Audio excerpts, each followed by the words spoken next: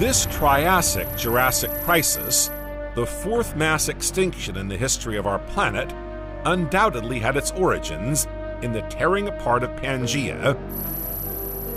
This unique continent, formed at the end of the Carboniferous period, was faced with the appearance of enormous faults as a result of intense tectonic activity.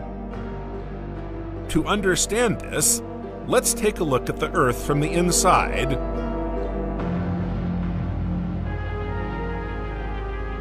As you can see, in places the Earth's crust is becoming thinner and weaker, and so it ends up cracking a little more each time. The magma in the Earth's entrails, which is under constant pressure, finds in these cracks a way to evacuate this tension. It rushes through the cracks in the crust, eventually ripping open the Earth's surface.